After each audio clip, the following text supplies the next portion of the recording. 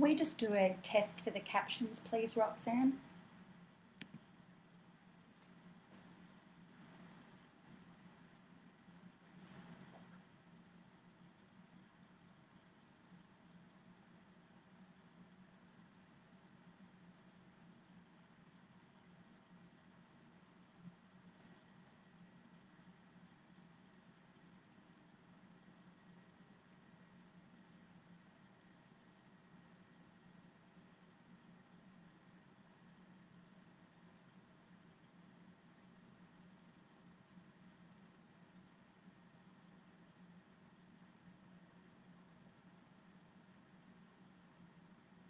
That's great, thank you.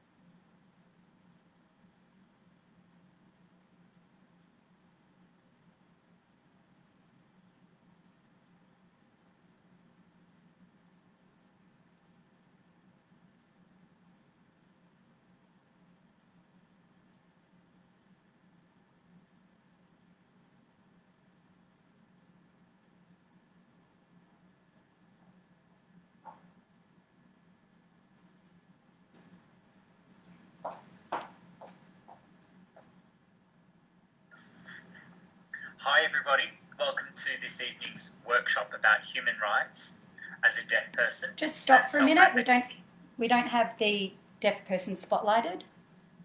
We're kicking off in roughly 5 minutes. If you have any questions, you can ask those through Zoom. Or if you'd like to watch us via Facebook Live, you also have that option. I look forward to seeing you all and beginning this workshop very soon.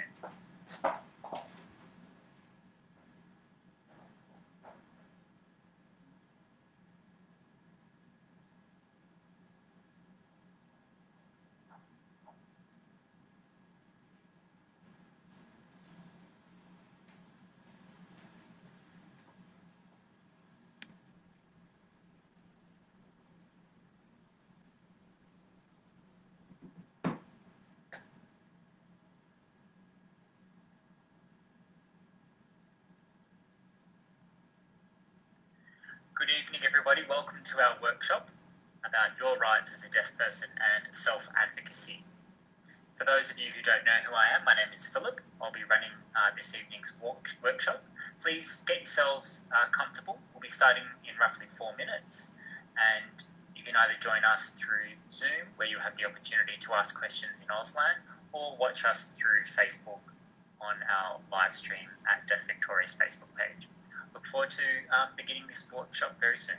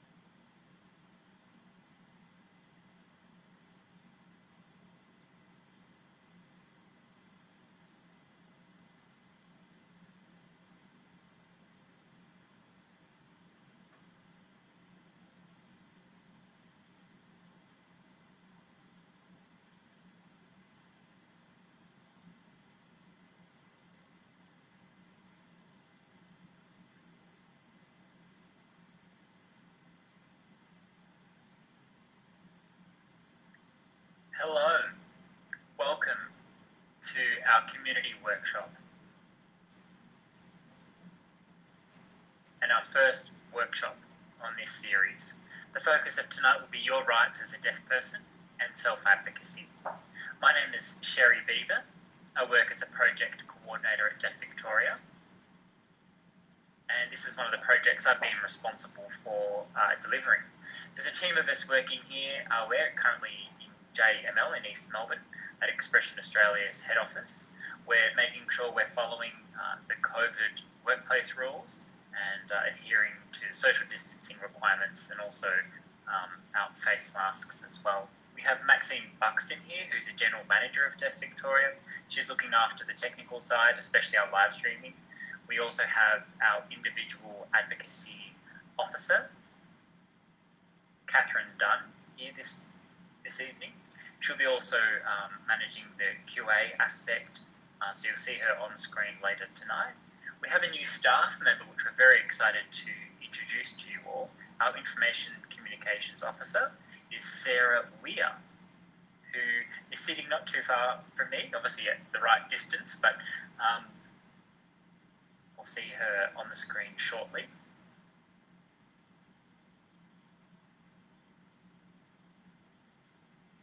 Hello everybody, my name is Sarah Weir. I've recently joined Deaf Victoria as an information officer. I'm very excited to work with the Deaf Victoria team and also with you all, the deaf community. So thank you.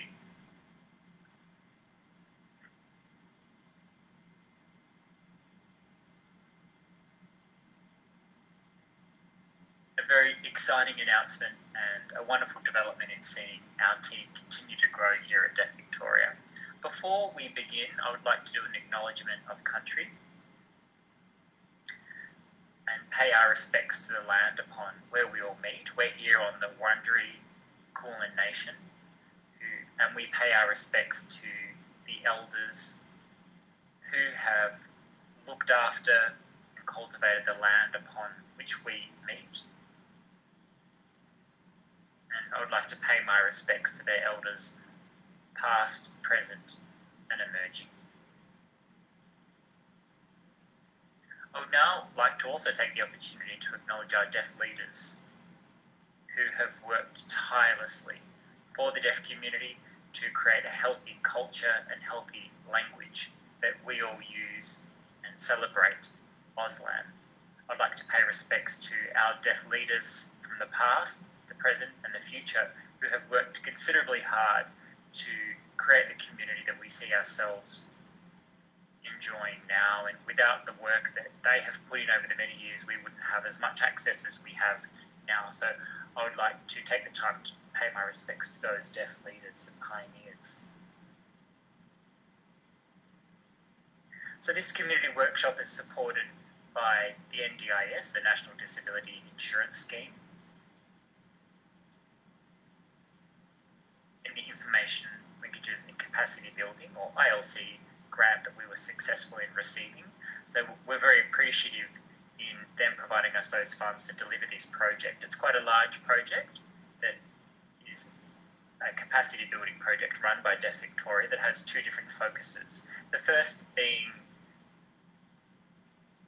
the organisation and capacity building of our board, our staff, through professional development and skill development opportunities, which will see that our organisation strengthen.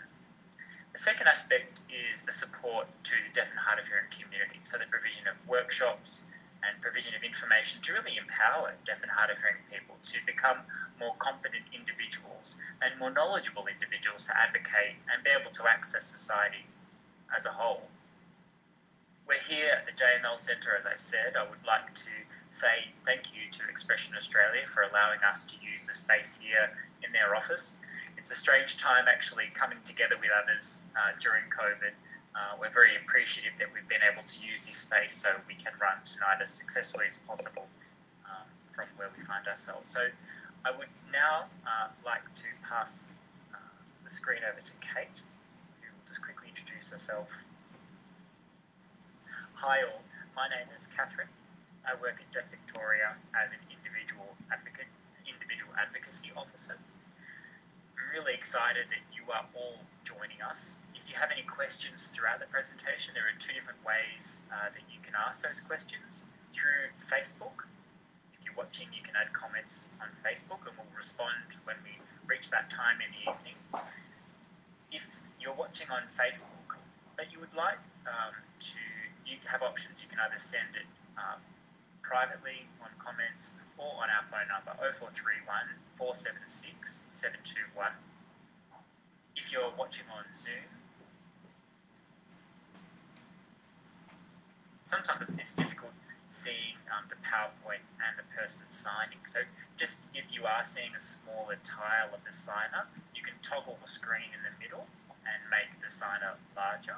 So you can use the QA function as well to ask questions if you're connecting in through Zoom. So you'll see the symbols down the bottom. Please don't use the chat function. Please use the Q&A function to ask those questions, and we'll be able to respond to those as well when we reach that point in the evening. If you've got any difficulties connecting in or any technical difficulties, please do let us know. And if you have any specific individual advocacy issues, we'll be in contact as well to provide support. So thank you, enjoy tonight, and I'll pass back over to Sherry. Thank you so much, Kate.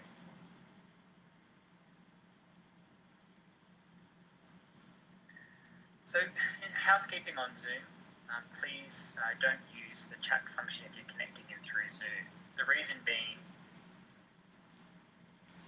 the comments typed into chat will also be displayed on the live stream video. So we would like if you could use the QA function, but if you do have a question and you'd like to ask that in Auslan, please type into the chat section, I would like to ask a question, or rather, sorry, in the Q&A section, so we'll know that you would like to ask a question, and you can do that in Auslan. I'm delighted now to introduce Philip Waters from the Victorian Equal Opportunity and Human Rights Commission, who will be presenting tonight's community workshop. And we'll welcome him onto our screens now, and hopefully you all enjoy tonight's community workshop. Thank you. Good evening, everybody. It's a pleasure to be here to present on this topic with you all.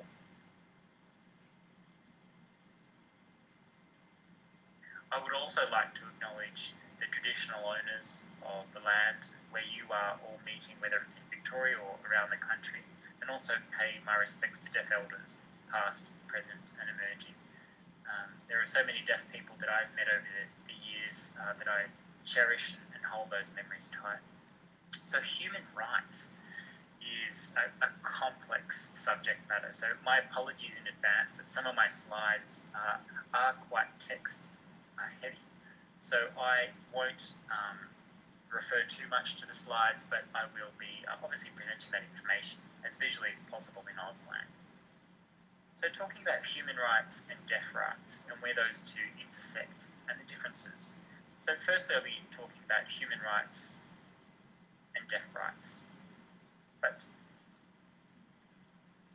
what human rights actually are, and if you do face discrimination or any difficulties, how you can get support is an aim of tonight's community workshop as well. So to help get a better understanding of what your rights are and what to do if you feel like your rights are not being respected. So presenting online is quite difficult. It presents its own difficulties. I always enjoy presenting and being able to engage directly with the audience members. So obviously because I can't see you all, at times that poses its challenges in terms of how I present information. So I would like to remind you in terms of the law and human rights law, just like to remind you that that information is related to Victoria. I welcome all deaf community members that are joining us from around the country. But just to make clear, the laws that I'll be talking specifically are for the Victorian context here. Other states have their own unique laws. So hopefully this information will still be of interest to you, but just take note that the context is definitely Victorian.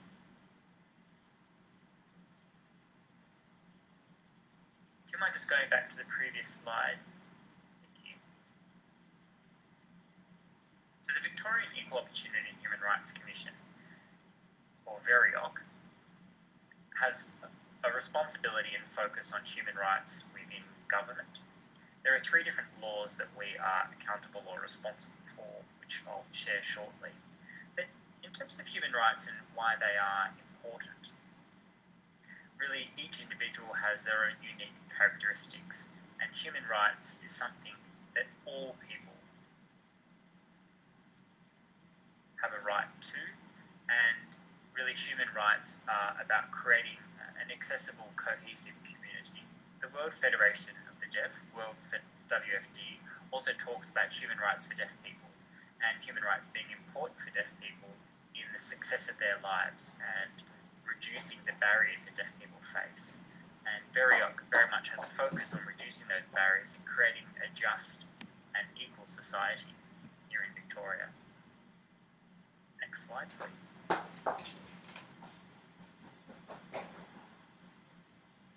Next slide, thank you.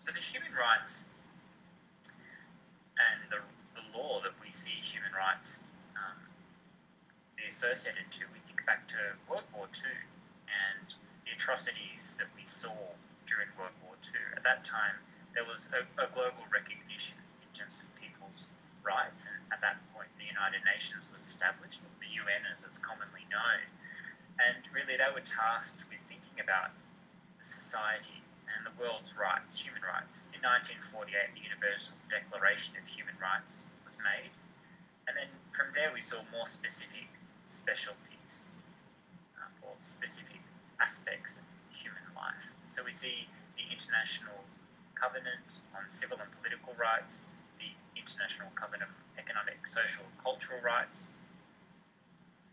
and then below that you can see race,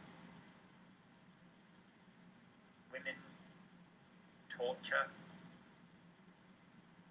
so not being able to torture people, the rights of children, the rights of Indigenous people, and then we see lastly in 2008 the rights of people who have a disability, which is a CRPD. So really we see that happening in 2008.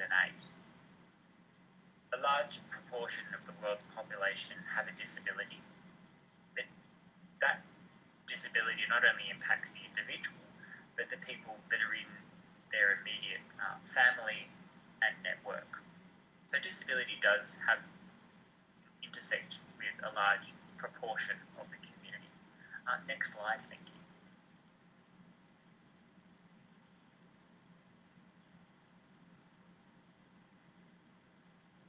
So thinking about Australia now and the movement towards disability inclusion.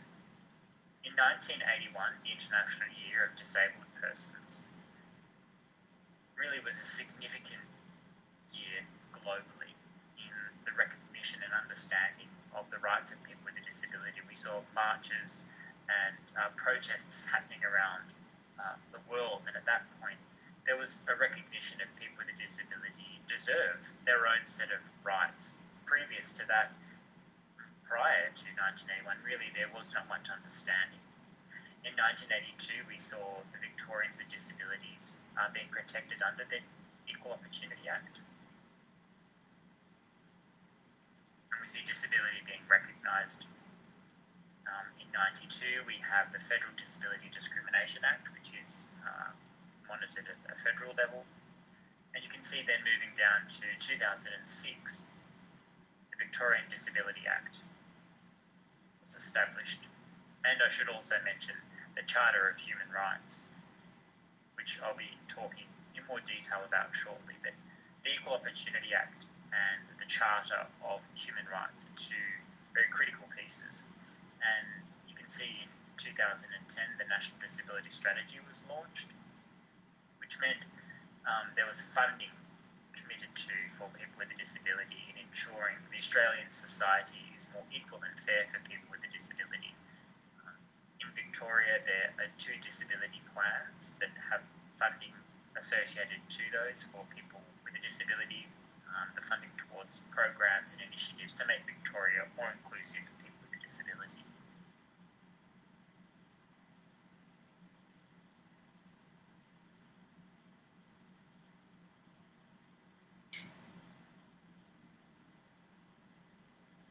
So now about VERIOC, the Commission. People can make contact directly with the Commission if they feel as though their rights have been breached or they have any questions or queries about their rights. If you think most recently about the COVID restrictions, there were a lot of people making contact to the Commission about the breach of their rights to do with masks or curfews or a variety of different reasons. If people want assistance or help, 43% of our complaints at the Commission are related directly to disability complaints. The Commission is very aware that the high proportion of our complaints are from people with a disability, and we see that as a significant issue in the Victorian community. Next slide, please.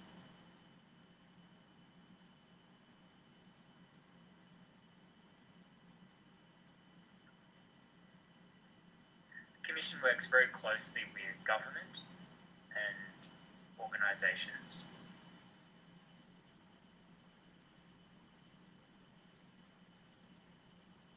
And the Commission provides education to government and organisations. At times people are wanting to know more about the laws here in Victoria and human rights laws here in Victoria.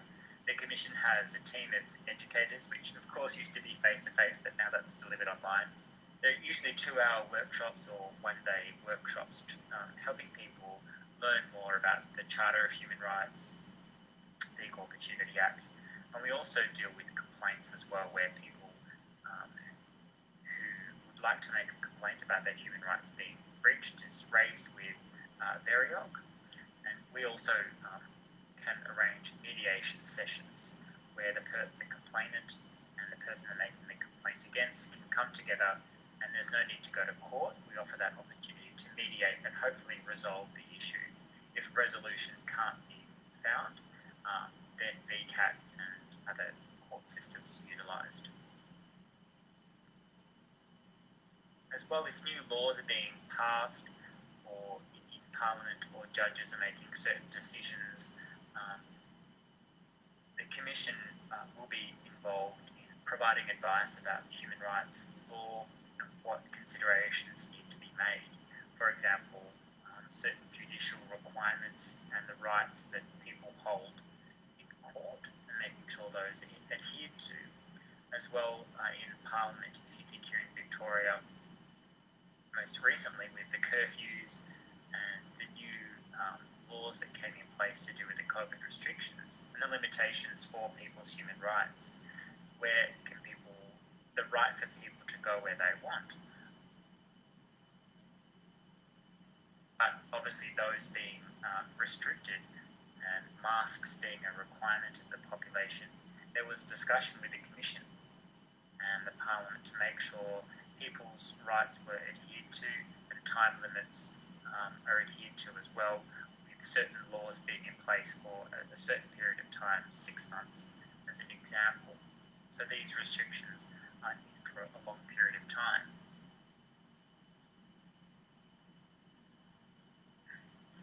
One example, in 2016, when I worked with Deaf Victoria, we had a consultation and we developed a series of resources for interpreters, hospital staff, and patients with regard to accessing the health system, particularly in hospitals. Deaf people frequently face barriers when they present at hospitals to see health professionals. Often people deny them equal access by not engaging an interpreter. So we created a Science for Health resource to educate hospital staff about deaf people's access, what that meant, what that entailed. We also then informed the deaf community if they were denied their rights, what avenues were available to them, as you can see on this website here. The Commission will include some of this information in its new website. We want to ensure that the Commission's website is accessible as well. I want to share my own personal story with you. I had my human rights denied to me. My wife is not deaf, she can hear. She was pregnant, and that time we were going to a hospital. We planned to go to this particular hospital. The hospital denied us an interpreter because my wife could hear. She was the patient, and I was considered not to be the patient. I said, where's my right to access with my wife? The hospital representative said, your wife can interpret for you during these sessions. This really made me angry and uneasy, and I took that through. And in the end, suffice to say, we were able to get an interpreter. But this is just a simple example of where your human rights can be denied in a variety of situations and settings, including when you're in hospital. So what we're wanting to ensure is that you have every right to ensure that your human rights are acknowledged and abided by. It can be hard to make a complaint, to make some focus or attention to ensure that you receive those. But the two human rights laws I want to focus on in particular, which hopefully will make your job, if you're in that situation, a little easier. Okay, now this slide here. Okay, the Commission has responsibilities under 3 Victorian laws. Other laws we don't have the same type of ambit to. 1, the Equal Opportunities Act. 2, the Charter of Human Rights. And thirdly, the Racial and Religious Tolerance Act. These 3 pieces of legislation. I won't go into depth with regard to the third piece, but the first piece of legislation I will. This third piece of legislation is a weak piece of legislation. If someone wanted to argue that they were being discriminated against based upon the attribute of race or religion, it's very hard to prove that in a court of law because the legislation is quite weak. It's just in 2001 since the law was established and approved by the Parliament. One person has been successful in using that legislation to gain their human rights. So the Commission realises that it's too high a hurdle for people to climb over. And so they're in the process of now reviewing that. And if you want to share your opinion about how that can be improved, the Victorian Parliament's website is taking on community consultation and feedback. So I want to focus now upon the 2 early pieces of legislation and the similarities and the differences. Both laws, as I said, Victoria, they're state-based laws that pertain only to Victoria. At the same time, the disability discrimination at the Commonwealth level provides guidance to the Victorian legislation at the state level.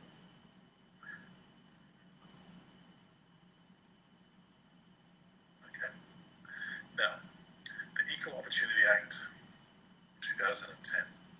When we talk about discrimination and what discrimination can be defined by,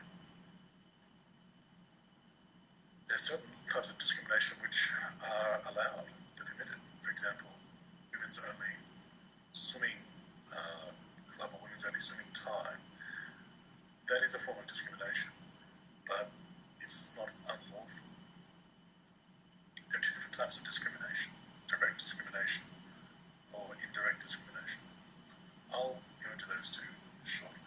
The Equal Opportunity Act also talks about a positive duty. Now that's a key element, concept. It's lawyer talk, and lawyers love to talk. So in brief, what that means is that people can't say, oh, you have a human right, I didn't realise that. What is it? So the onus is on, the obligation, the onus is on organisations to think, if I did this particular act, would it infringe upon the human rights of other people in the state? And if so, there's a positive duty on that organisation to ensure that they do not breach individual human rights. If an organisation says, I was unaware, I didn't know, that ignorance is no excuse before the law. This law pertains to all, and the onus, in this case, the positive duty, is on organisations. Something with sexual harassments. I know a lot of deaf women and girls have experienced sexual harassment, and there's protections in place there to ensure that that is prohibited.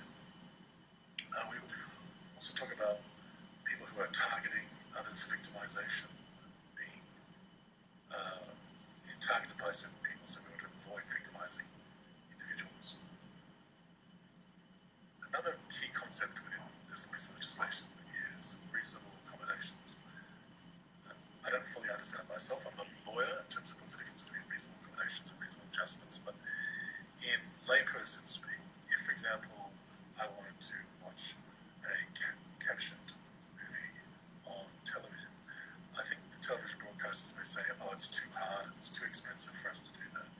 The Equal Opportunity Act has a number of provisions which they, if a person took this to court, the court would have to consider if it is reasonable or unreasonable to make those accommodations or adjustments.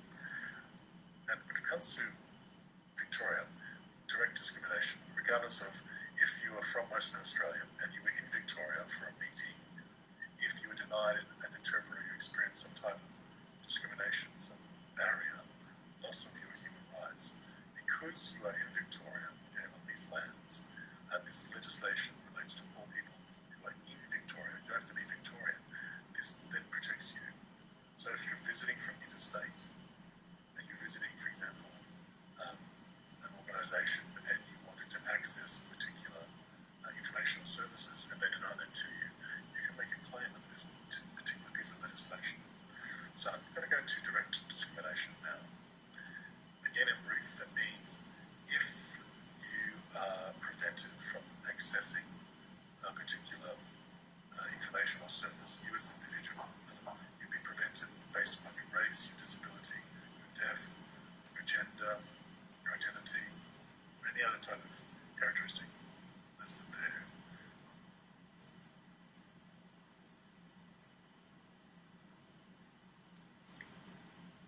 And you're targeted. There are 19 different attributes.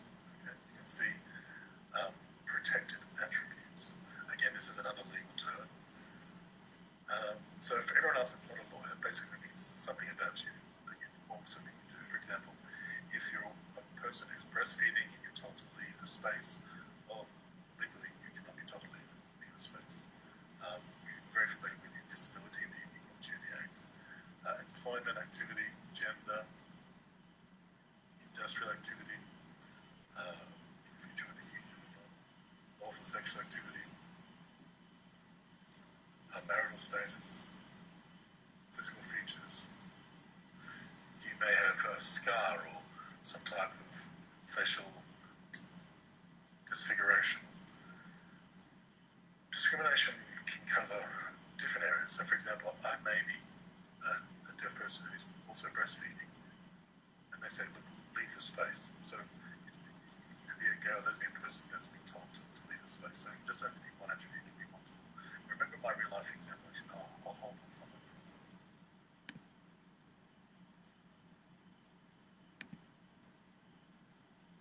Alright, so you can see the remainder of the 19 there. Carer status, gay, lesbian, sexual orientation, age, that's when you're young or old. If you're applying for a job because you're viewed as being too old, you have that attribute of your age is protected there, your human rights being breached, you've been discriminated against. Pregnancy, and you can see the rest of this then. But just cast right down to the last one. Personal association with someone who has these personal characteristics. So let's say, for example, I'm a deaf person, right? My wife is not deaf, she can hear. But they discriminated against her because of me. Okay, the Equal Opportunity Act will cover her. So if you have a partner who's not deaf, and you think, oh, the Equal Opportunity doesn't apply to them, well, in fact, it does. Okay? So it also protects the person that is with them, the person who's protected by the Equal Opportunity Act. I hope that quick run through those different attributes makes sense, starting to sink in. We've noticed at the Commission, most of the people who contact us are in relation to disability matters. When I talk about disability, it's disability and employment. People with disabilities are searching for jobs. They're applying for jobs. They're getting interviews. They're not getting past the interview stage. They're not getting interviews. They're not getting jobs. And they believe often, and they allege that it's because of discrimination in employment based upon their disability.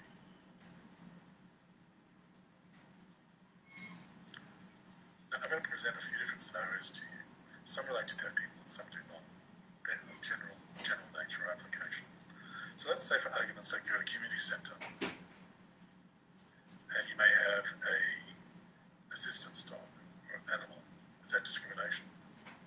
Or you're a parent and you're taking your child to childcare, but the service provider says no because your child has a learning disability.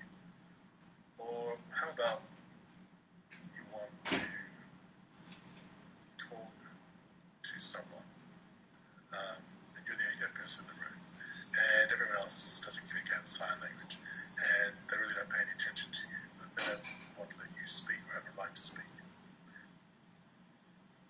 Or perhaps, you're at school, okay, and school teachers are in the lunchroom having a lunch and they see a short-statured person walking past and make jokes. Or perhaps they see a person with cerebral palsy and they think, is that person drunk? We won't let them enter these premises. It might be a bar, it could be something else, but they are denied entry because they appear to be drunk. In real life, most cases are not clear-cut. Sometimes they are clear-cut, and it's discrimination, 100%. Other times, it's indirect discrimination. So remember, direct discrimination, that's discrimination against me, based upon a particular attribute, being singled out or being labelled like, you're a deaf person, all you deaf people are the same. Okay. Indirect discrimination. If you did allege discrimination and you went through the legal process, number one, you have to prove that they targeted you or they targeted someone that you were with and you were discriminated against. I'll give you a few examples. Let's say you're looking for a job and the job description says you must be able to use the telephone. You think, well, how am I going to do that? I'm deaf. The employer says, don't bother. Hey, hold on. You have an obligation to ensure some type of reasonable accommodation. Okay, so we could find ways to do the job by using other forms of technology. Now, that's not to say that blind people can apply for jobs as truck drivers or bus drivers. Okay, I'm not saying that. Okay, that's unreasonable. But I'm thinking about the TTY. Forgive me, everyone. Back in the olden days, when we were, we had to use some other form of technology. We'd have to use a telephone typewriter or VRS or SMS or some other type of technology to ensure that we can still use the telecommunication system. So now, for example, an employer would have to say, look, we thought about the VRS, we could do it, but there's long wait times. You'd have to be waiting for who knows how long before you have to talk to the customer. So overall, we don't think we could do the job based on these reasons. Okay. Let's move to the next slide. Okay, so employers, service providers, people in the community organisations, they have to make those reasonable adjustments. They can't just say, don't bother, don't come here, and deny you access. There has to be attempts made at reasonable adjustments. Service providers and employees must do that. There's an onus on them. They have an obligation. They cannot turn you away because it's too hard. They're legally bound to provide access to you. You have a human right. You're applying to do a job. You know you have the skills to do the job. But if you're applying for a job, you don't have the skills, you don't know how to do the job, that's a different matter. Okay? Don't confuse that with discrimination. Discrimination is when the employer says you can't do the job because of a particular attribute. In this case, let's say you're deaf. Often deaf people, and I choose this example because many deaf people frequently have this very experience. Okay? I don't know why, but they're talking about particular access barriers.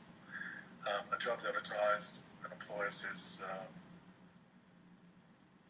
I'm looking for a particular person to do the job, I'll give it to you.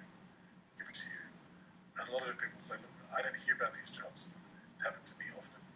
I was at work, and then somehow I find out, oh, you've got a new job. Congratulations to my peer. I asked my boss, how was it? I said, that, this colleague got the job. They said, they heard about it, or I told them about it. I said, that's great, but I would be interested too. I would have appreciated, being told.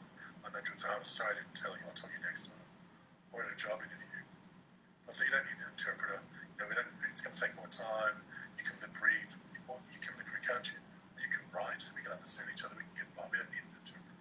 Deaf people face this type of response often, or they're not encouraged to stay in low-paying menial jobs, or they get in through the front door, but they're not promoted, or they just don't find that they're being given equal opportunities to be able to progress and develop like their colleagues.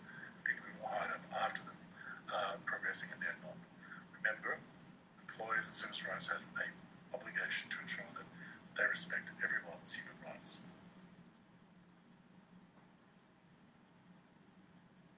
And thinking about the cost of interpreters as well and how people might use that as a reason to not make an adjustment. Unfortunately,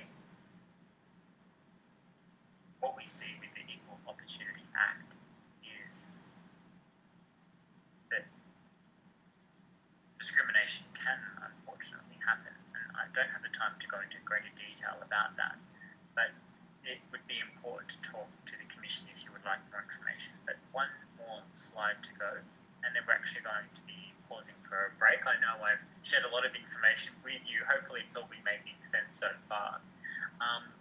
But I wanted to talk now about when is an adjustment not reasonable. Often the law will be referred to when a complaint being made. Questions will be asked such as, what is your disability? Is it deafness? What job is it that you've had an issue with? What was the adjustment that you require? If the adjustment is expensive or will take a long time to put into place, or this adjustment means there will be further impact on other people by this adjustment being made to other individuals or the organisation, that adjustment can be deemed not reasonable. If it's a small adjustment that needs to be made, or say if it's to do with a deaf person being able to drive, say for example, deaf people being able to be employed as truck drivers, the ability to make an adjustment in those situations is more straightforward or fairly easy, but the responsibility of who has to prove whether or not an adjustment is reasonable is on the organisation.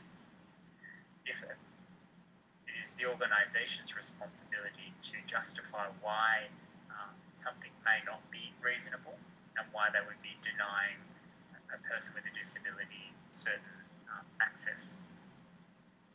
So we are going to break now, and we'll be back shortly. Hopefully you can get a cup of tea, a coffee, a drink, mull over the information that's shared with you. Please ask questions. I love questions. I would like to engage with you all, so please give the information some thought and ask the questions, and we'll see you shortly.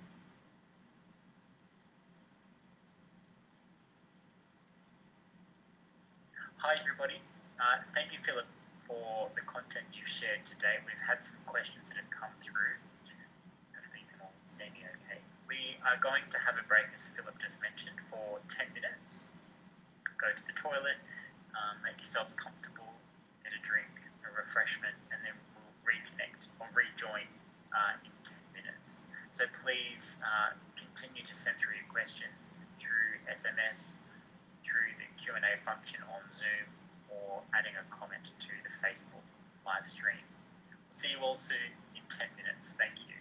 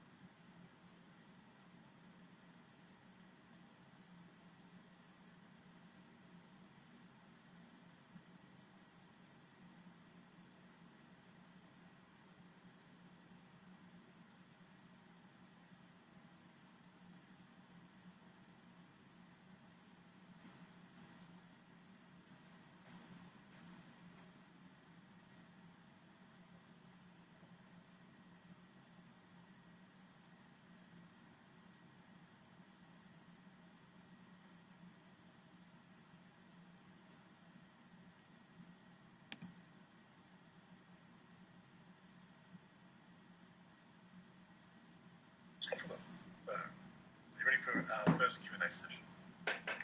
Absolutely. Look, I can see you there. Ready and raring to go. Yeah, I'm going to ask you the tough questions. Or should I call a friend, actually? You know, like Who Wants to Win a Millionaire might need some help. Or the 50-50 split. Not if I have to pay the $1 million. I'm skint. I'm not giving you $1 million. I'm not calling a friend on this one. All right, the first question is,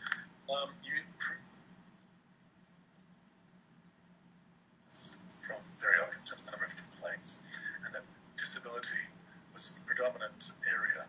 What are the regular or recurring themes? All the inquiries we receive, 43% are disability related. Mostly, I believe, 80% are about employment issues, so difficulties gaining employment or facing discrimination at work, lack of opportunities, whether they're promotional opportunities, training opportunities, or general access in the workplace, which might be attitudinal based as well. Interesting. So there's a diversity within the disability category. Okay.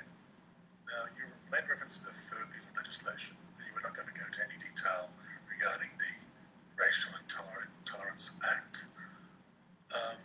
Does that relate to deaf people and deaf culture? Like, is there not a connection there? So the definition in terms of skin colour, those from migrant backgrounds or multicultural backgrounds, it's not really deafness related.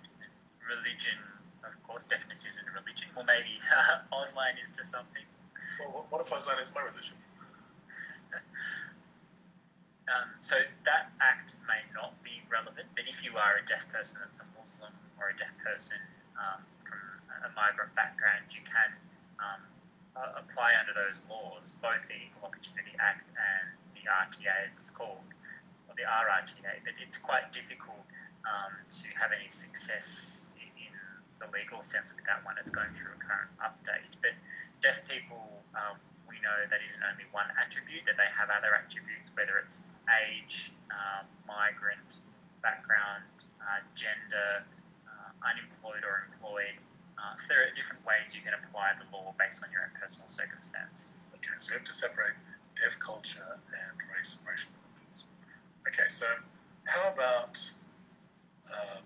when we talk about these attributes, okay, and you went through a few of them, let's say I'm deaf, I'm a woman, and so on. Do I need help and support just from one area? If I need like multiple supports because I'm being discriminated against amongst these different attributes, how can I try and get equal access based upon all those particular attributes? So just hold on for it. We need to spotlight you. People can't see you. Over to you. Okay, hope everybody can see me. Spotlight's just on me. I feel like I've got lots of space now. So when you make contact with the Commission or if you make contact with Deaf Victoria, either way, we have a database. So when people make contact, we take your details, and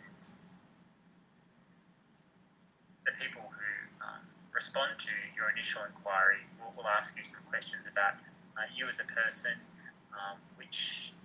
what type of discrimination are you facing, and at that time, is when they might identify you're receiving multiple levels of different discrimination, whether it's your skin colour, you're pregnant, you're a breastfeeding mother, you might be a lesbian.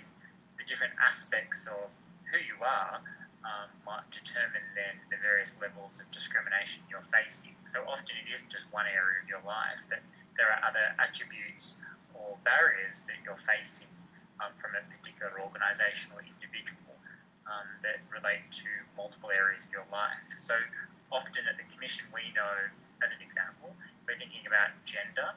Women are often more discriminated against than males, and people with a disability face more discrimination than those without a disability. So there are some areas or some attributes where we see people facing discrimination more regularly, and the legal system and court system are very familiar with the responses that are required in those situations.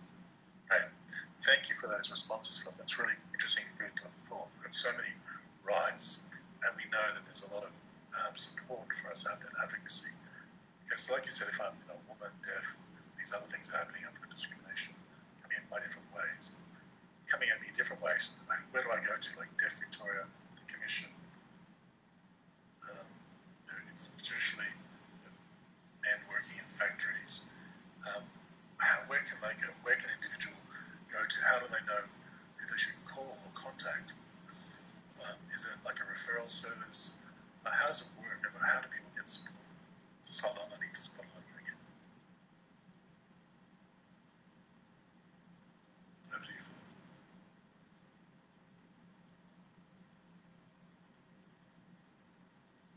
Yes, and that's why it's important for organisations to work closely with each other. Deaf Victoria spotlights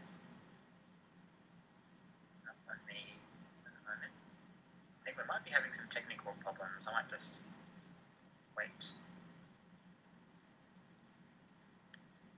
I'm told otherwise. Catherine, should I respond now? I believe the spotlight is on me. Okay. Thank you. Thank you.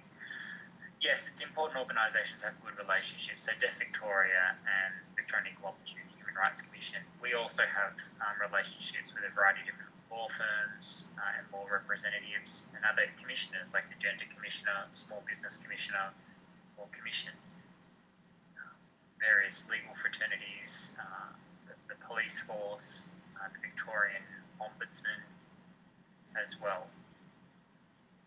And they look after all complaints. When we receive a complaint, we will make a connection with the Victorian Ombudsman, who has more regulatory power than us and can enforce the law in a variety of different circumstances. But the Commission also provides support and advice and education, and also referral onto the most appropriate government or private organisation. Thanks for that comprehensive response, Phil. Okay, so Deaf Victoria here, I just want to interrupt this point in time. So Deaf Victoria, we can provide individual advocacy. Okay? So we're funded to provide individual advocacy to you. Regardless of where you live in Victoria, you can contact us, regardless of the attribute. So we can talk about advocacy strategies and different approaches. There's so many different ways you can approach them. We won't tell you how. Provide information support to you so you can make a decision. We'll talk a little more about advocacy and support later. But there's one more question for you, Philip. Okay, so when we talk about indirect discrimination, can you just please expand upon this? Because there's, let's say, a deaf migrant that wants to move to Australia, or someone else here wants to apply for a visa, and English is their second language. Can they argue indirect discrimination based upon that English language requirement?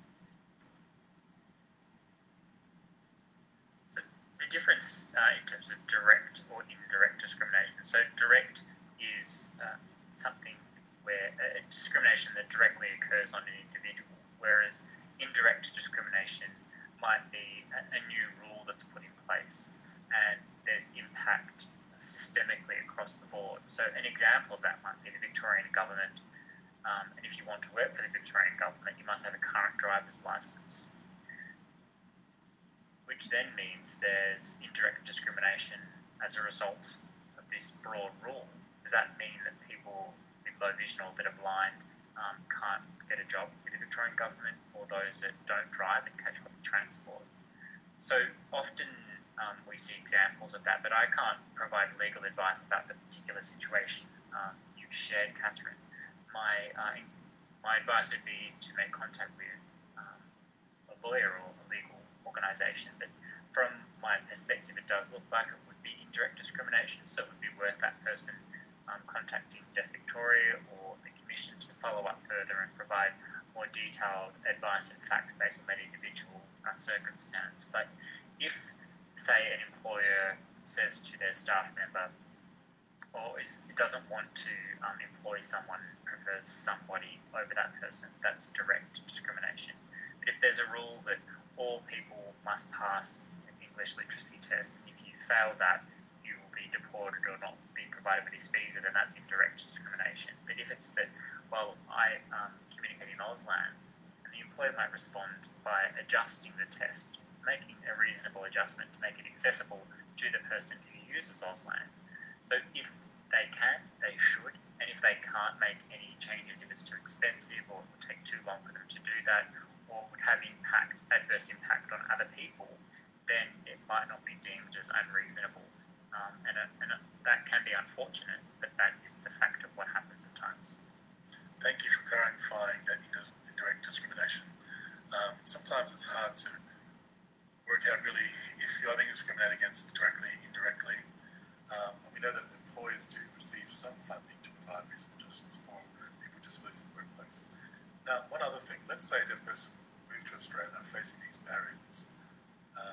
This deaf person may have a different sign language, national sign language, and then they arrive in Australia. Compared to a deaf person in Australia, okay, and they're using Auslan, okay, they may not face that indirect discrimination like a deaf migrant would. But there's so many different types of, as we discussed, direct and indirect discrimination. So as Philip said, we really need to be seeking legal advice. This is an information session and community workshop, okay? This is not an opportunity to take on individual questions and provide legal advice. We're not providing that. But we do encourage you to contact the Commission or Deaf Victoria to understand your rights, information, options, and the next steps that you can take. Okay? But we do not provide legal advice. Now, with those questions and answers, we'll hand back to Philip to continue on the presentation. Please continue asking questions via our Q&A button, and Philip will continue on his presentation. Philip. Okay. Thanks for those questions to people watching. I just want to make sure, is the PowerPoint coming back up? It's coming now, Philip. It should be there. There you are. Just go back.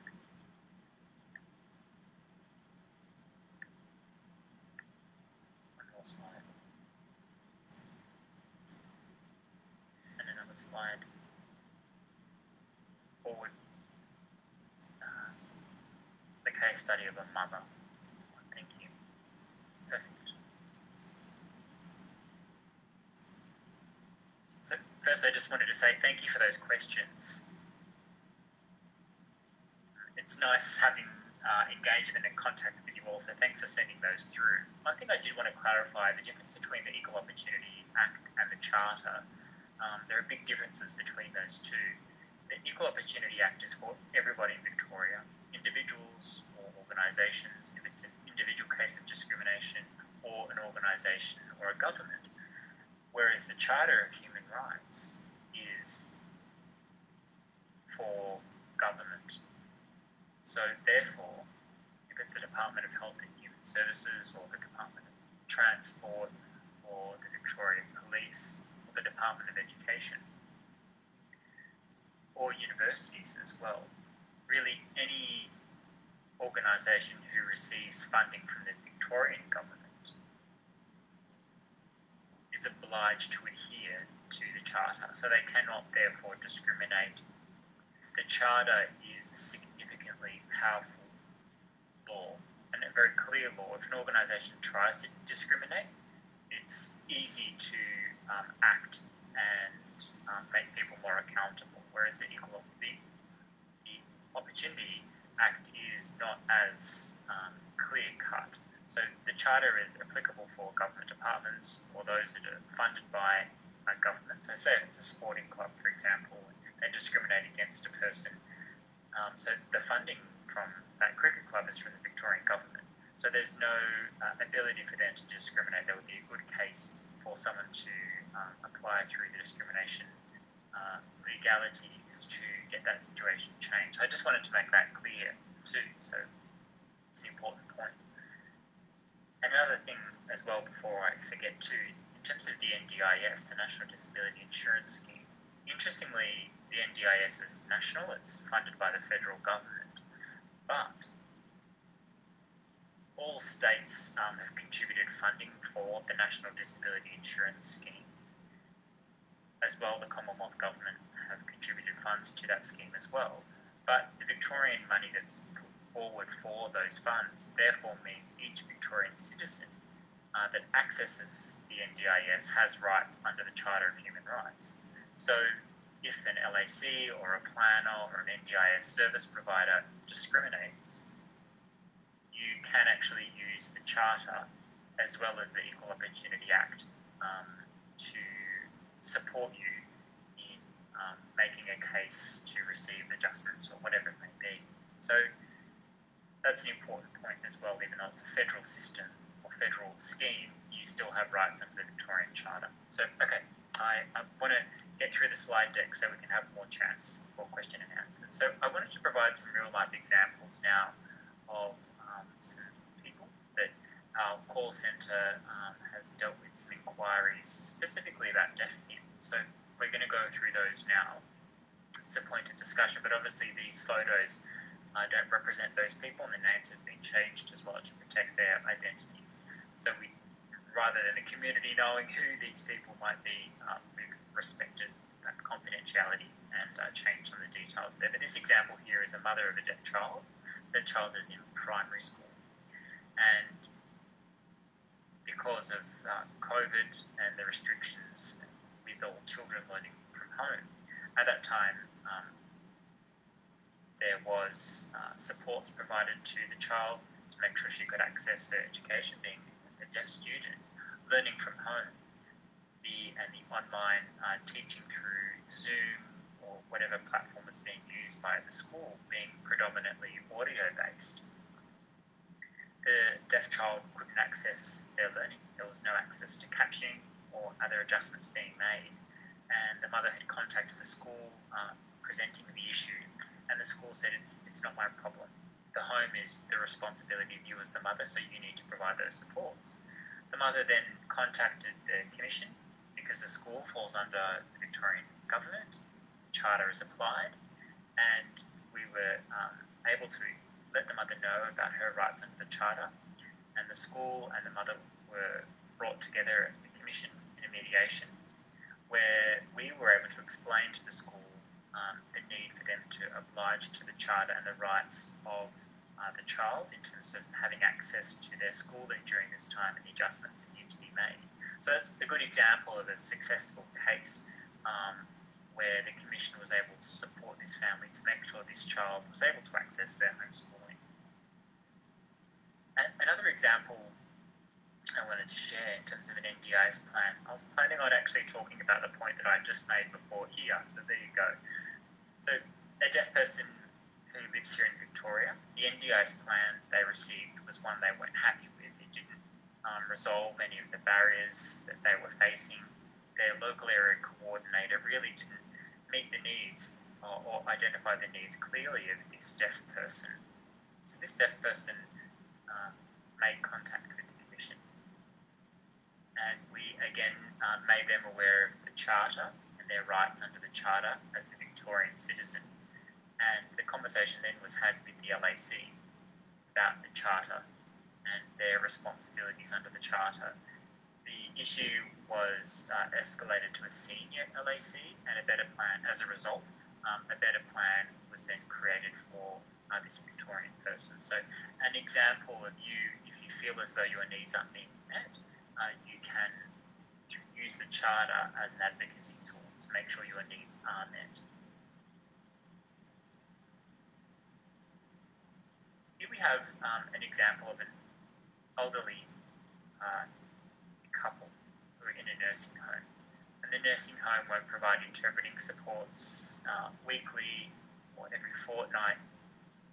And at this nursing home, the daughter made contact with the Commission and said, my mother's deaf in a nursing home, and the nursing home are refusing to provide supports, which is having an impact on this person's mother's mental state and her inability to socialise with the other residents of the nursing home. But the nursing home was saying that the financial costs were not what they weren't wanting to accept the financial costs. But the case was made that this was discrimination by the child. The nursing home receives funding from the state government as well as the federal government. Because they receive funding from the state government here in Victoria, they have obligations under the Charter, and it is important that they provide access, whether it's communication or reasonable adjustments to meet the needs of a person with a disability. So the nursing home, upon realising their obligations under the Charter, were not able to just respond by saying they had no funds, because it is reasonable adjustment for them to spend those funds to provide access. So another example I wanted to share with you is this individual, Jamie, who has a serious mental health condition, suffers from depression, and when they're feeling stressed or agitated, find themselves unable to communicate. This person was arrested by the police on the street. The police assessed them as being disorderly and intoxicated, so were put into a jail cell and wasn't provided access to interpreters. Jamie was saying, I want an interpreter. They were determining that he was drunk and weren't going to provide support to him. Jamie was actually under 18, and the police not being able to communicate with him didn't realise this, so they had broken several laws. Firstly, him being underage and being held in a jail cell, and secondly, not providing him communication assistance, being a deaf person. So this was a significant case, actually. I'm not exactly sure how it was resolved, but this was presented to the Commission and is an example of situations where not only one law is breached, but it could be multiple.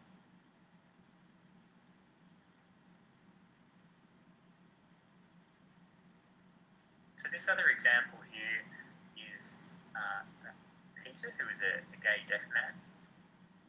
So he had supports through the NDIS, which was some daily supports to help him access the community.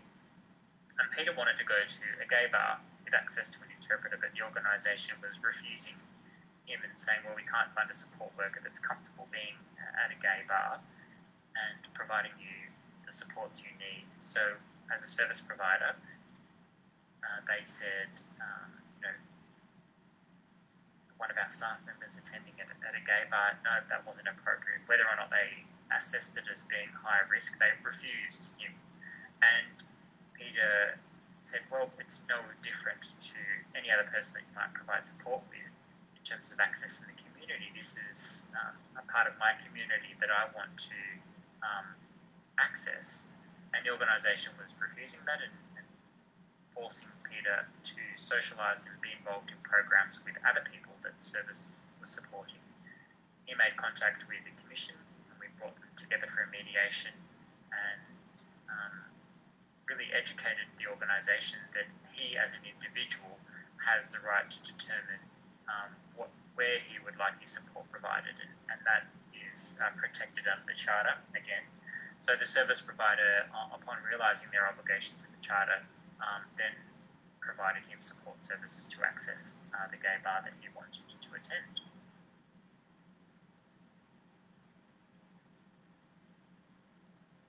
So the Charter, I'm going to go into more detail now about all Victorian government departments, including the court system, the Parliament, all public authorities. An example of that might be universities, water boards, water organisations, school providers, hospitals, healthcare providers. So they all have responsibilities under the Charter of Human Rights and Responsibilities Act 2006. There have been amendments and updates made over the years since its implementation in 2006. I'll move into the next slide, Nick. So there are different rights that are protected in the Charter. In the Equal Opportunity Act, there are certain attributes, whether it's an individual who's gay or deaf or migrant. The Charter talks about rights that are protected in the Charter. So the rights to equality before the law. That all people have the right to equality before the law. The right to life. If someone's sick and in hospital and the hospital refusing to provide support to a deaf person, everyone has rights to life under the Charter. as well, the protection from torture, degrading treatment, forced work, freedom of movement. Peter the gay man, as an example, wanting to attend the gay bar with supports. Him having the right to freedom of movement is protected under the Charter. The rights to privacy and reputation, so no bad comments being made about someone that might tarnish their reputation. There are privacy laws here in Victoria as well as nationally that are related to the Charter here. If you feel as though somebody, say an example might be an interpreter sharing confidential information that has damage, has potential to cause damage, or is sharing information about you, the service provider, say it's at a hospital and the interpreter is interpreting for you in hospital and learns something about you and shares that to other people, because it's a hospital service that interpreter is providing their services at, you have rights protected under the Charter to do with your confidentiality, to protect your information. As well, as a deaf person, your right to religion, thought, conscience and belief, that you can't be discriminated against on that, or if you're wanting to provide thought or opinion, whatever it may be, you have a right to express that, whether it's through art or it's through particular devices to enable you to communicate. If you need, say as an example, at school, you have a right to access that device to allow you free thought. The right to freedom of, or number 16 rather, peaceful assembly and freedom of association. When it comes to service providers or people saying deaf people can't gather together as a community, you should socialise with the mainstream. Really, it's not, you have rights protected to enable you peaceful assembly and freedom of association with people of your choosing. So some more rights continued in the Charter. Rights to protection of families and children, an example of that might be in hospital, the refusal of interpreting services and my child being sick, for example, at risk of my child's health, the declining of interpreting services and the impact it might have. Rights to take part in public life, cultural rights, property rights, security of person, and the rights to children in the criminal process. A variety of different rights that are protected in the Charter. And I want to share an example with you, most recently with the lockdowns, if you remember, in the Housing Commission towers. There were 8 towers, if you remember at the time, that were placed into lockdown because there was concern about COVID being spread within those Housing Commission towers. And upon announcing the lockdown, there was police there not allowing people to leave, and you can see the breaches. If it's their right to assembly, their right to religion, their right to take part in public life. The Commission was involved with a variety of different organisations in working with government to make sure these people were appropriately respected and their rights realised. So their right to fresh air, as an example, because many of these spaces that these people lived, there was no fresh air, there was no balconies, no ability. So anyway, I digress ever so slightly, but just an example, a recent example to share.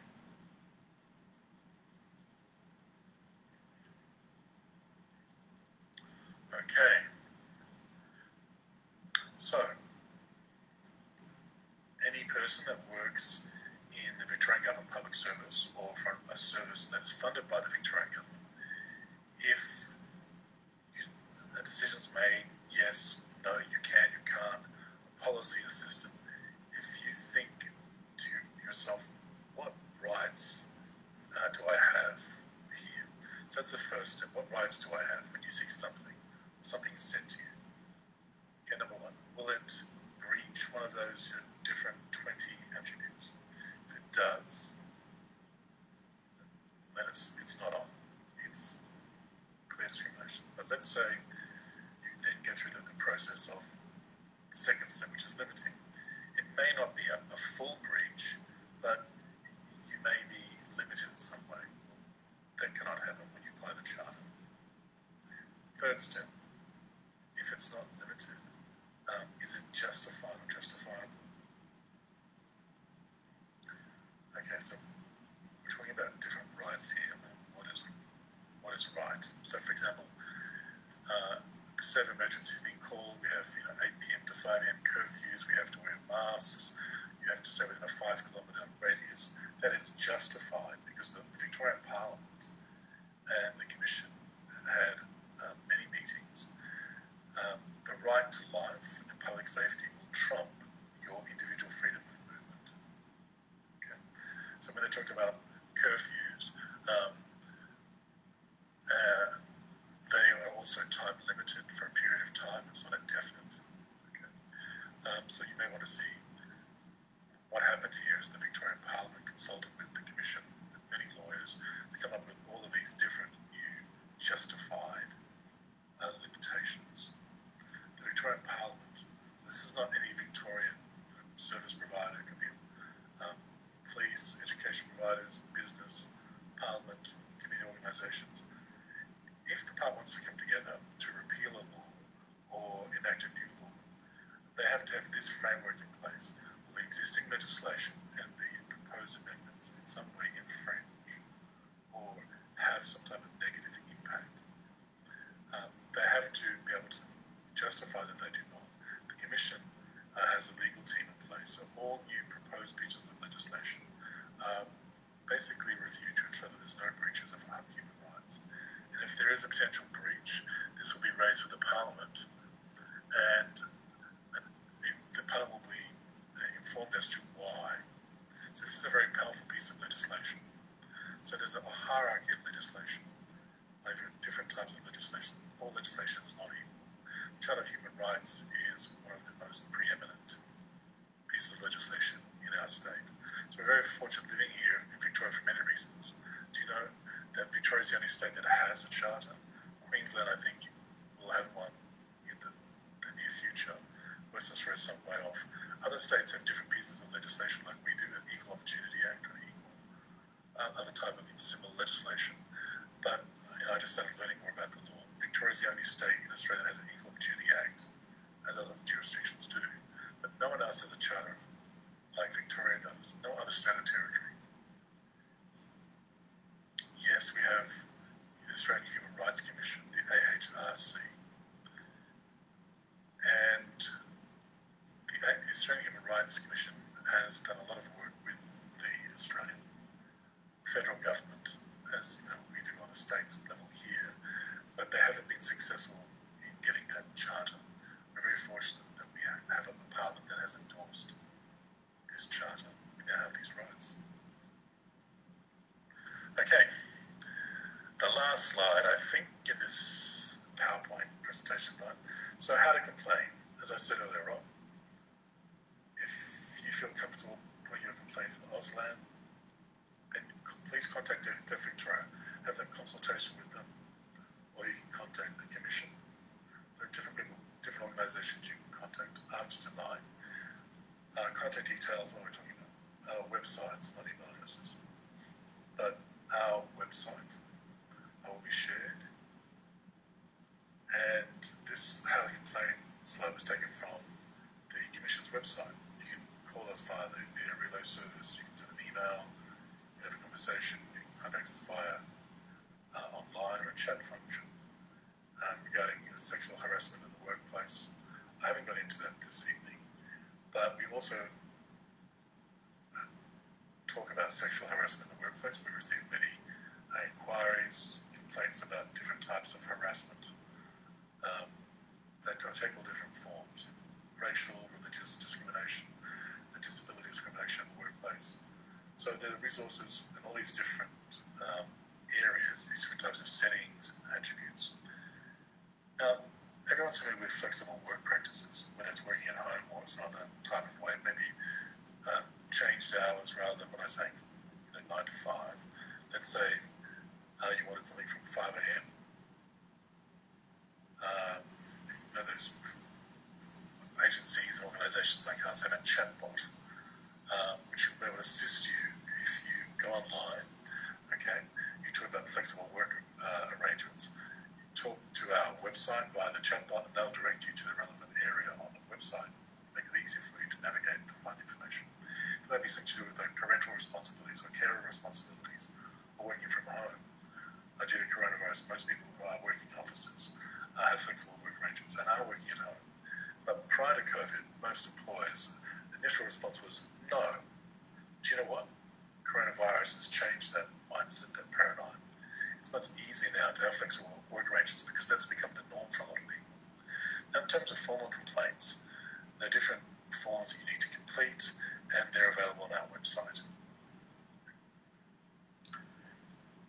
There's also the community story tool. So if you see something, you see some type of discrimination taking place, racism, put down, vilification, and you feel as though that could be a breach of human rights, we are encouraging people to report that to us on our website. Okay, guess what? I'm sorry, I thought that was the last, but it was the second last. This is my last one. Okay, we are not all the same, but we are all. And I'll be sharing our website details with you. Thank you for your interest, your engagement. It's not a true Q&A session face-to-face, but this has been good, virtual. I hope you enjoyed our presentation, and look forward to our Q&A session now. Wonderful. Thank you so much, Philip, for a great presentation. Pleasure. Yes. Well deserved.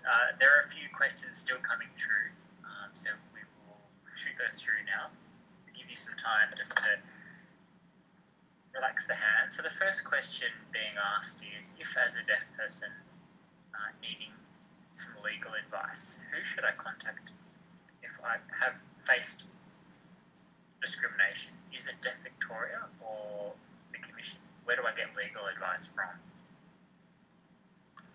Well, you're welcome to contact Deaf Victoria or the Commission.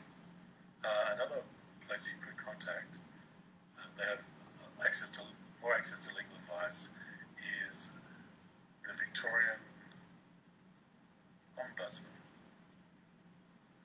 So really, it's whatever you like is most comfortable for you, or if you have a preference, you can contact either one of these three, depending on the matter. If it's a workplace matter that may require employment-related advocacy, if it's education matter, it may require education type advocacy. So look around, explore your options. So also from the perspective of Deaf Victoria, if you don't necessarily want to speak with an individual at Deaf Victoria, we have multiple staff members here as well that you can feel comfortable requesting, or of course making contact with the Commission. Specifically, Deaf Victoria is able to provide you guidance through the process and provide you that support, whether it's attending a local legal service or attending different appointments with you to support you throughout your case. So Deaf Victoria is here to help you navigate and support you throughout your journey. Now, Phil, the next question coming through, which I know you'll be able to answer. If I was in hospital as a patient, as a deaf person, and feel as though, one, I'm a patient and being unwell as a result, of course, of going to hospital, but at the same time, feeling like I need to be an advocate and explain to the health staff that I need access to an interpreter, whether it's face-to-face or VRI or captioning. It's difficult having to manage that during a time like that.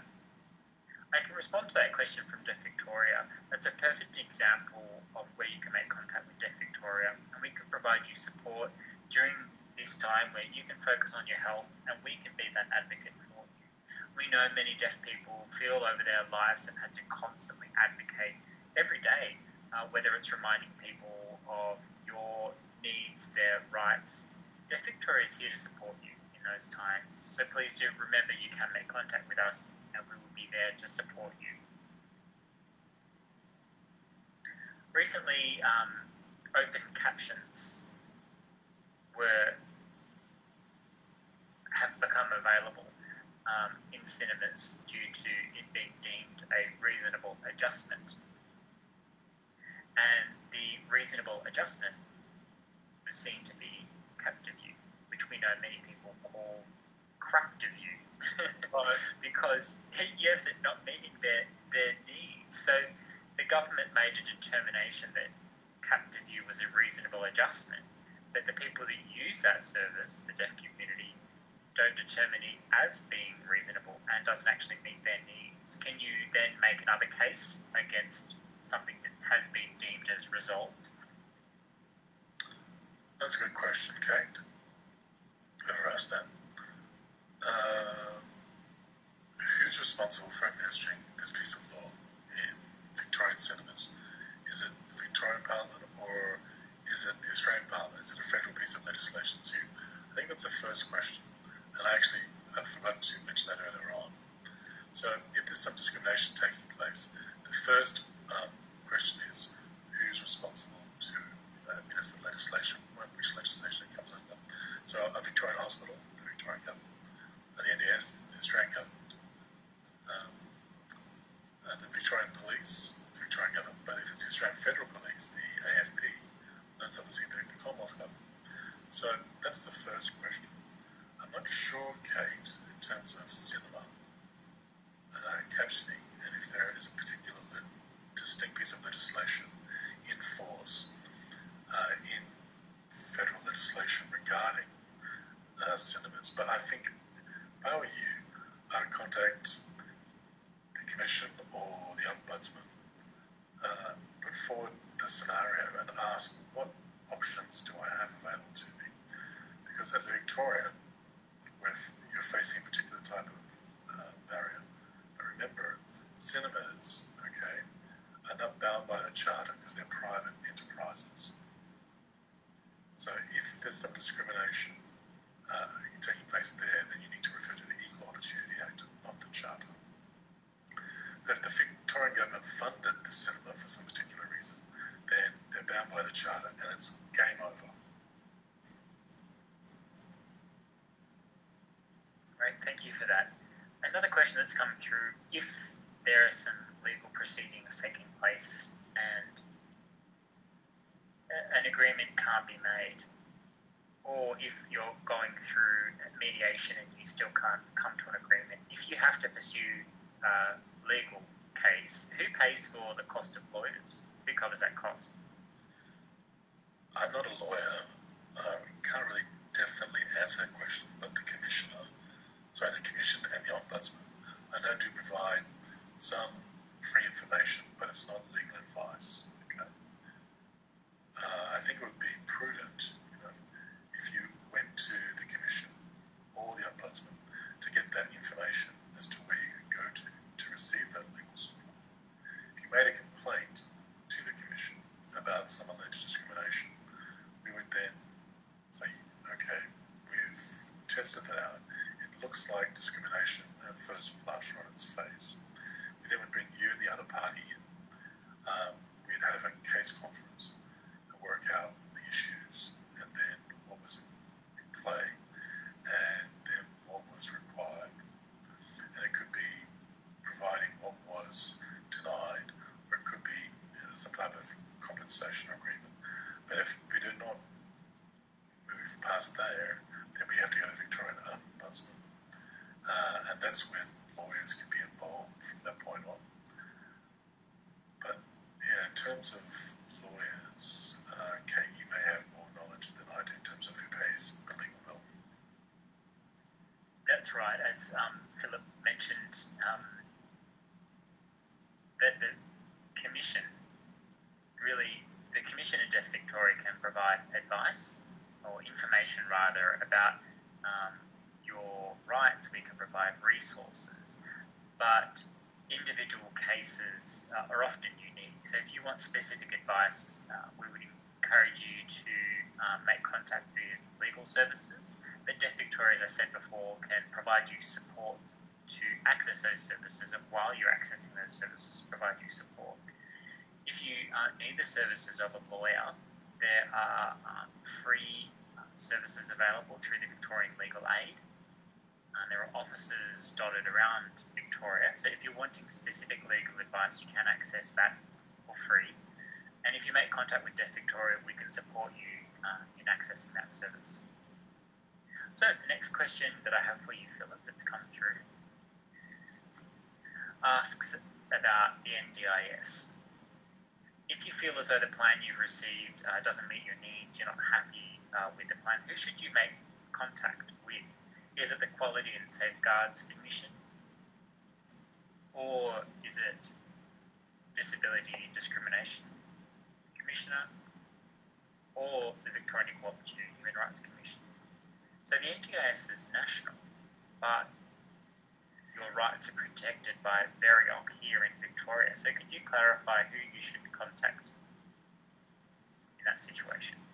Okay, to be honest with you, Kate, I'm not fully across the process because I haven't needed to go down that path. I've had good experiences to date with the local area care coordinator. But there, I think, don't just put all your eggs in one basket. I would say, pursue different options. So for people who are deaf or hard of hearing that work within the NDIS, I know that there's a Facebook page that's been set up for deaf and hard of hearing people in the NDIS world. You can put questions there, or look for past conversations and threads about situations and issues that have been raised. Take some information or guidance from that. Maybe, like the example I shared earlier on, that particular person in that scenario wasn't happy, and then they escalated that to a senior local area coordinator, and then after that they raised it and escalated it to the National Disability Insurance Agency. So I'm not sure in terms of who, what, the where, the phone numbers. But what I do want to say is, in terms of disability, you said that you're talking about the Disability Discrimination Commission, or should you go there?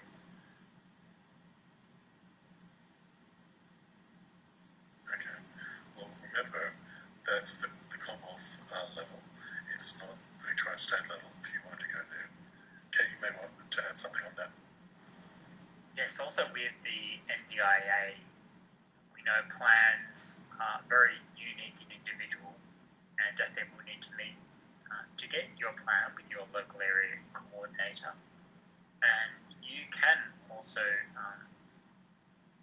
access support services during your planning meeting. Often there's a lot of information that you need to provide at your planning meeting, which can be quite difficult to manage. So again, Deaf Victoria can provide you support during your planning meeting.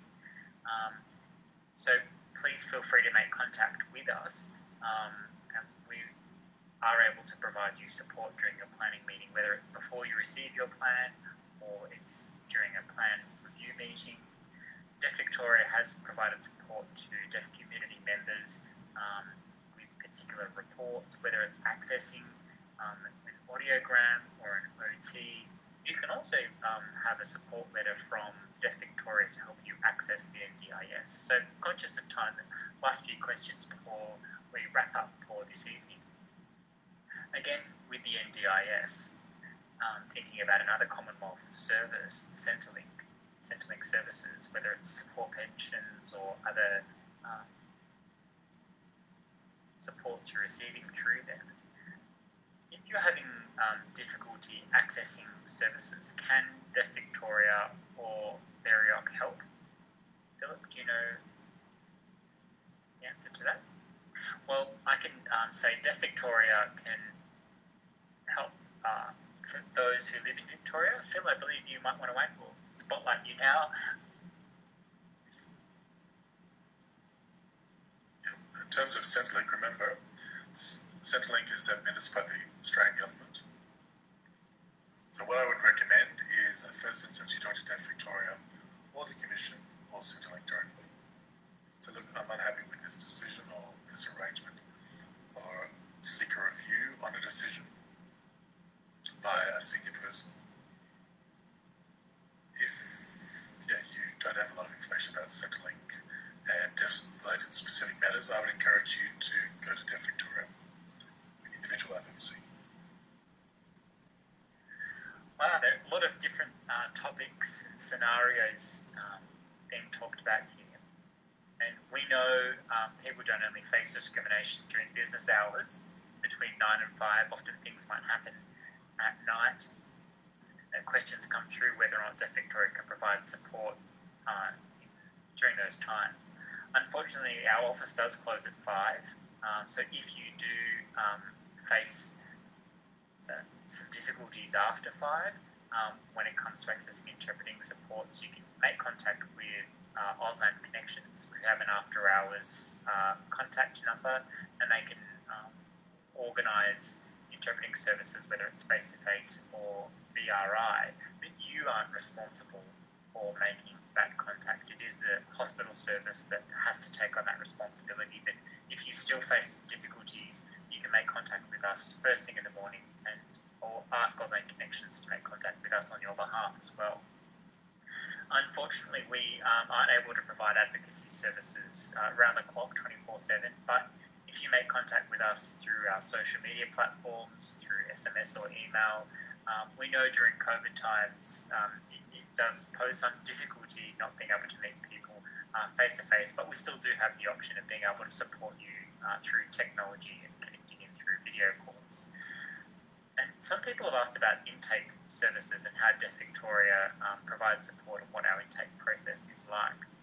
If you think about a hospital as an example, when you present to the hospital, often there's a triage process where there'll be people waiting for a service, and dependent on the need and the severity of the need will determine who receives the support first.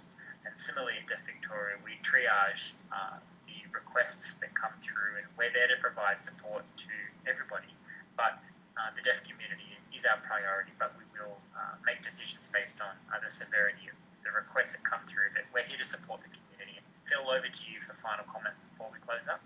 Yes, I just would like to say one last thing. As a deaf person, I face those barriers of discrimination every day of my life, just like all of you do. It can be easy to lose faith, easy to think this is all too much and too hard, just to throw in the towel. For those that really want to do something, I would encourage you to reach out. Okay? Explain your situation, ask for some information and some options. Think about yourself, but also others around you and people who are coming in behind you. Because, all of us can make those small individual changes which lead to community changes, which benefit everyone. So, as someone asked earlier on about cinema captioning, open captioning in cinemas via Captive View, people took that upon themselves, individuals did, to try and improve access. So, a rising tide lifts all boats. So let's think about it from that point of view, not just as individuals, but as a part of a community, to try and make it better for not just ourselves, but for others. Human rights are everyone's business, and human rights are for all. And they're here to make our lives better, easier. I look forward to Melissa Hale tomorrow night in her presentation. And I think Kate's got some exciting announcements, so I don't want to steal her thunder. I'll leave it at that. So thank you everyone for your interest and engagement tonight. Feel free to contact me at the Commission if you want to contact me rather than speak to an individual officer who's maybe not deaf or doesn't communicate in Auslan. I'd be happy to talk to you, and we'll take it from there. Thanks everyone, and good night. It's strange, isn't it, that you can't see everybody applauding you, so I'll represent everybody watching in passing on our thanks to you for such an engaging presentation, and thank you for presenting late into the night. We're almost at 8 o'clock. The questions that have come through have been really amazing, and it's wonderful to see us engaging and discussing this particular topic. We know we could talk for a long time about human rights and how we can best advocate to uphold our rights. So thank you everyone for the comments and questions that have come through. Thank you, Philip, for your wonderful presentation. And Philip mentioned just briefly about tomorrow night. So there were questions that came through about advocacy, whether or not something was indirect or direct discrimination. Who can I get who can I best contact to receive support? There were lots of questions asked and lots of scenarios posed, and how best you can advocate and how best an advocacy strategy might suit certain situations. But we will be having further information shared tomorrow night about that very topic by Melissa Hale. And we're very excited to have on board. Tuesday night is a night, finally, that I'm excited to join. Normally there isn't much on TV or anything happening on a Tuesday night, but that's something exciting I'll be definitely tuning into. I'm going to pass over to Cherie, who will officially close tonight. Just bear with me for one moment whilst I connect her in. Bye, everybody. Thank you, Kate. And I agree with those comments that it was fantastic seeing the questions being sent through tonight on Facebook and on Zoom, and links perfectly into our topic for our community workshop tomorrow night. And that focus is on advocacy and how to express what you need and how someone can meet your needs and what supports you need. Obviously, people can't read your mind, so the ability to express what your needs are, what you would like in terms of a reasonable adjustment, and how you might approach those situations. So we will be covering those topics tomorrow night with Melissa Hale from the Disability Advocacy Resource Unit, or DARU as it's commonly known. Melissa was a previous manager of Deaf Victoria, is extremely knowledgeable about this topic, and is an amazing advocate and can go into great detail specifically from that deaf perspective. So if you're wanting advocacy support, again, please do make contact with Deaf Victoria. Kate is our advocacy officer. You can make contact in a variety of means, whether it's email, SMS, video, whatever it may be. Those options are there, and we're here to support you. A part of the project funding we've received from the NDIS and the ILC program has enabled us to hold these workshops. So we're thankful for the funding from the NDIS, and also a big thank you to Philip and the Victorian Equal Opportunity Human Rights Commission for joining us tonight and presenting on your rights as a deaf person, which is extremely valuable information, and we hope you feel more empowered and more knowledgeable about this topic that you can apply in the future. I'd also like to again thank Expression Australia for allowing us access to this space during this strange time. It's nice to be in a space with other people, of course, adhering to those social distancing requirements. I'd like to say thank you to our interpreters this evening and our captioners for providing access support. And that's an important part of Deaf Victoria's approach to making sure all people are able to access this content and information. We know there are people joining us from other states around the country, and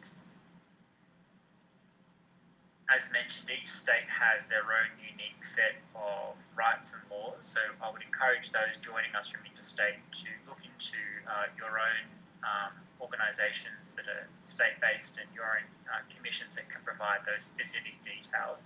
Our funding has a requirement for us to provide information that's specific to Victoria, and our partnership, of course, with the Victorian Equal Opportunity Human Rights Commission means our advice and expertise is the state that we find ourselves in. So I encourage you to explore those services in your own state. So we're fast approaching 8 o'clock, so thank you again, everybody, for joining us. Don't forget to register for the workshop, community workshop tomorrow night. We're really excited about it. Hopefully you're equally excited. If you've got any friends or family you know that would benefit from learning more about advocacy, please do share that information widely. The Zoom link has been posted on our Facebook page. It's the same that you're connecting in tonight for tomorrow night. So thank you, everybody, and good night, and we'll see you tomorrow night. And do you want to meet the team so everyone can switch on their cameras and give you all a wave? Hopefully we can make that technology work. Does that include me?